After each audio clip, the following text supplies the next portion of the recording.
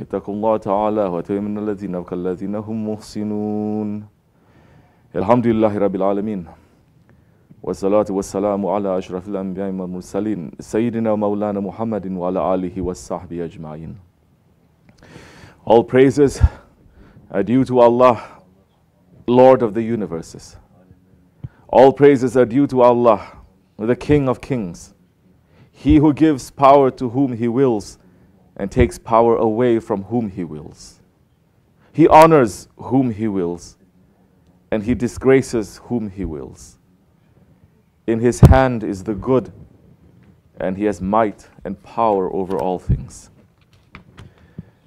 And may all peace and blessings be upon the Sultan of the Prophets, the Imam of the Messengers, the Intercessor of the Day of Judgment, the Mercy to the Universes, the Master of the First and the Last, Sayyidina Mawlana Muhammad alayhi salatu wassalam, and upon his noble family and blessed companions, especially upon the four Khulafai Rashidin, Hazrat Abu Bakr Siddiq, Hazrat Umar Farooq, Hazrat Osman al-Ghani, and Hazrat Ali al-Murtaza, and all those who follow them until the last day. Ya ayyuhal mu'minun, O believers, welcome to you in this holy day of Jummah, in the 22nd day of Jumad al-Awwal, in the year 1436. Welcome to you, as we are just less than 40 days away from entering of the Shahrullah, the holy month of Rajab.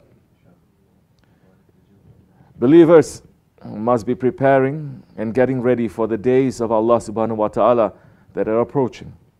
The believers must know where they are and where they are going. Believers must be making preparations. O believers, Allah subhanahu wa ta'ala is saying to us in the Holy Quran, in Surah Al-Ali Imran, Bismillah ar-Rahman ar-Rahim, and hold firmly to the rope of Allah altogether, and do not become divided. And remember the favor of Allah upon you, when you were enemies, and He brought your hearts together, and you became by His favor brothers. And you were on the edge of a pit of the fire, and He saved you from it. Thus does Allah make clear to you His verses, that you may be guided. As the Holy Prophet ﷺ is saying in his Hadith Sharif, the Muslim Ummah, it is a unique Ummah among the whole of mankind. Their land is one. Their struggle is one. Their peace is one. Their honor is one. And their trust is one. And he's saying in the Hadith Sharif, the Muslim Ummah is like one body. If the eye is in pain, then the whole body is in pain. And if the head is in pain, then the whole body is in pain. And Hazrat Umar radiallahu anhu is saying, we were the lowliest of people, but Allah gave us might and glory through Islam. If we seek glory through other than what Allah gave us glory through, He will disgrace us. O Muslims of the 21st century, we must look to our condition. Look to the state of this ummah. If we look to the state of this ummah with real eyes, then we will understand that this ummah is in the lowest, the most worst condition it has been since the beginning of Islam. And why is that? Because this ummah let go of the rope of Allah. Because this ummah became divided. Because our land became divided. Because our struggle became divided. Because our peace became divided. Because our honor became divided. Because our trust became divided. Because this ummah is no longer one body. It has been cut apart and it has been scattered east and west, north and south. What happened to the ummah? Just what Hazrat Umar Farooq, the Imam of Justice, is saying. The Muslims they left their religion.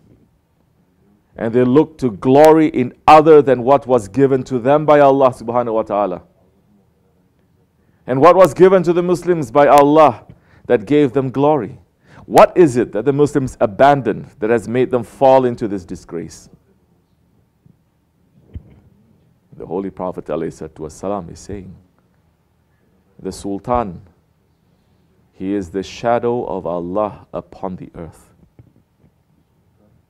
The weak seek refuge with him, and by him the oppressed are given victory. Whoever honors the Sultan of Allah in the world, Allah honors him on the day of judgment.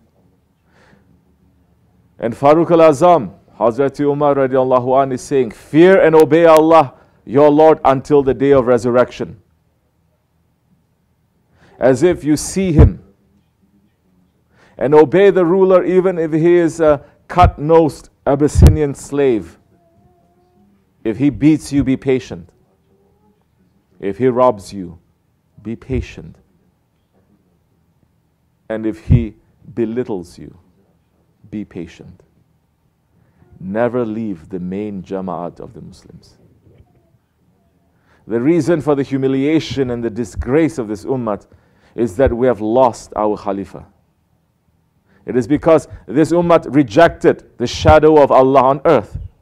This ummah, we said, we do not need a rightly guided leader. We do not need to be ruled by the grandchildren of the Prophet ﷺ. We want to find honor and glory in other than Islam. And since that time, this ummah is sinking. This ummah is falling into more and more troubles. And all of the terrible things that we see happening to this ummah, they are happening because our head has been removed. So we are in this weak position. And what can we do?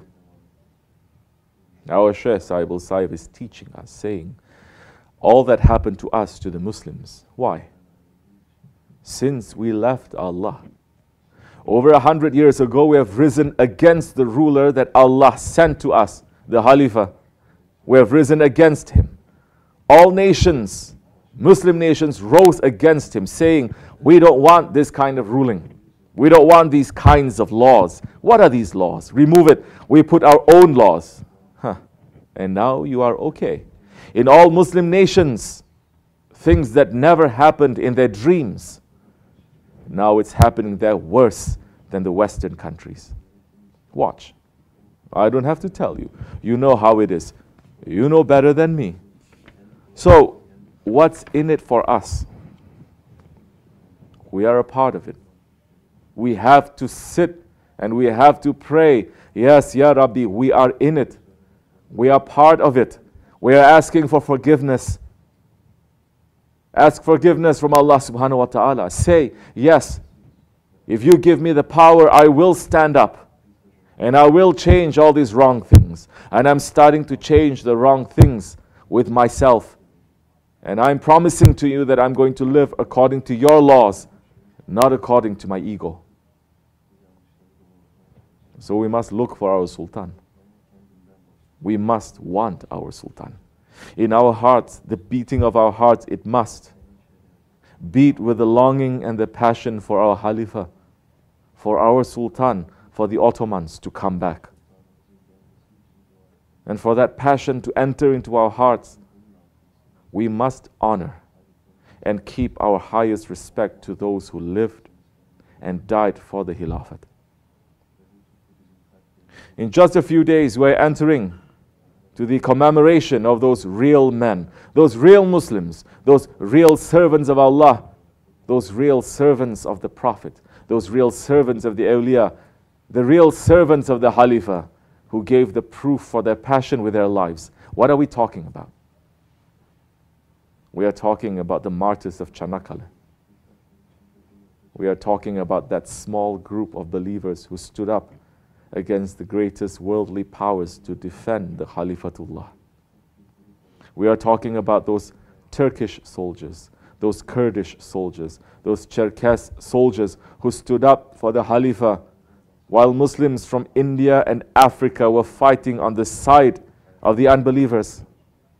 We are talking about those ones who were starving in the trenches of Chanakala, who did not even have proper weapons, who did not even have shoes, who gave their blood as a sacrifice to protect the Sultan of Allah. As our Shaykh is explaining, saying, Chanakala is a war that has never happened before.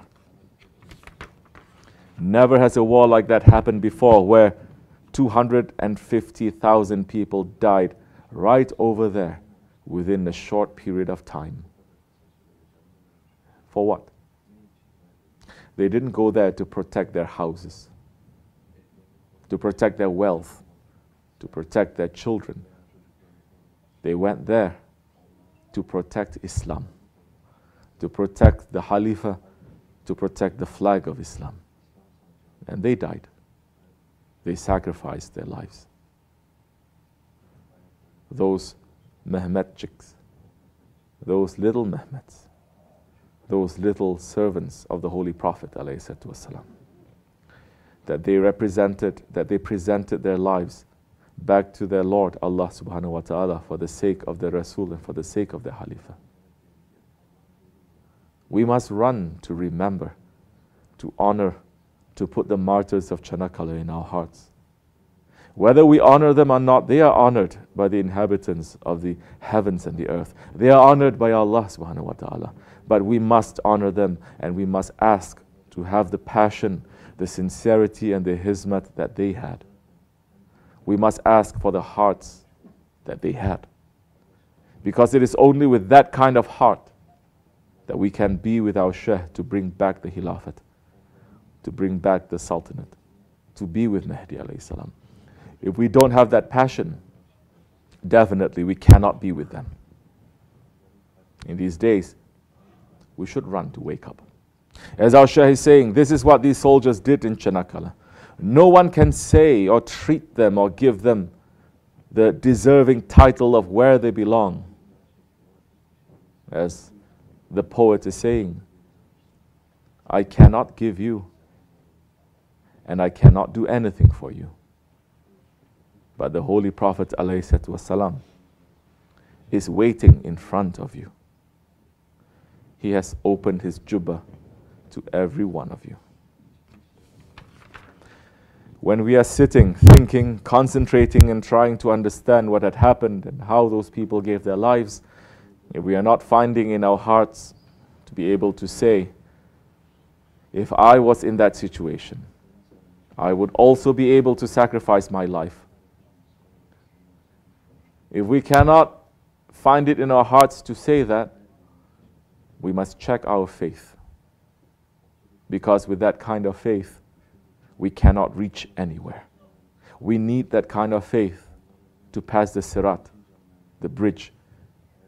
If you understand what it is to sacrifice your life for Allah, His Prophet, and for His religion, if we are not finding that in our hearts, then we must check ourselves and we must work on ourselves to be able to understand what is it to sacrifice for Islam. When it comes to talk, it's easy talking. We must sit, think, and concentrate to understand. That will make our faith to grow then. Ya Rabbi, we are asking for a real faith that will keep us with our Shaykh this life and the next life. Amin.